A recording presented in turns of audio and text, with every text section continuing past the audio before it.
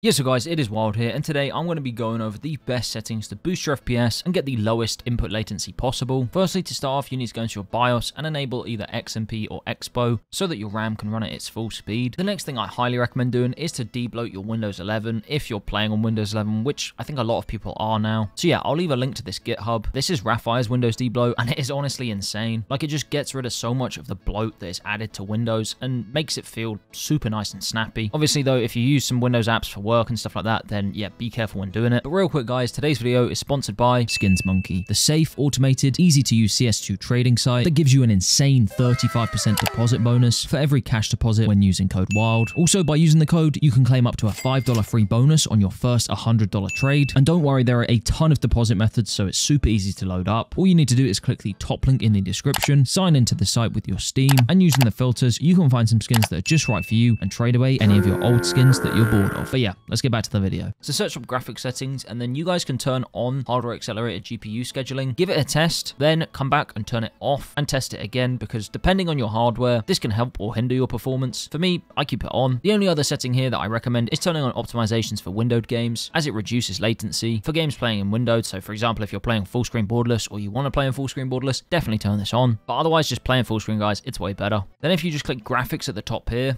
and scroll all the way down to find CS2, then just click options and make sure that high performance is enabled and click save. The next thing to do is come to gaming and then make sure that game mode is turned on. Again, this is for Windows 11. You also want to come back and make sure that captures are turned off, as well as game bar. The other Windows settings I'd change is the privacy settings. So yeah, if you just click that down here, obviously you want to make sure that all your security stuff is up. But yeah, things like find my device, turn that off. And then same with all these other things, pretty much just go through and turn them all off. After turning them all off, make sure that you come down and you also turn off things like location services. This stuff does not need to be on. Then if we come onto Task Manager and you go to your startup apps, just go through and right click and make sure that you disable all of the apps that you don't need to start when your PC loads up. It also might be worth checking that your drivers are up to date. So I have an NVIDIA GPU, but you can do this on AMD just by checking that they're up to date. Now, if you want to look more into it, you can download specific drivers, which can be better for CS2, but the latest drivers should be good for most. Now again, if you have an NVIDIA graphics card, open up NVIDIA control panel and under adjust image settings, make sure to check this bottom one and switch it to performance. Then go to manage 3D settings and make sure that under power management mode, prefer maximum performance is selected, and then just click apply. Then under adjust desktop size and position, make sure you're selecting the monitor that you use. And if you're wanting to play 4:3 stretched, obviously have full screen checked, and then perform scaling on GPU and override the scaling mode set by games and programs. Make sure that's checked. Now for some launch options, right click on Counter-Strike 2, click properties, and then what we want to do is do dash no reflex to disable reflex as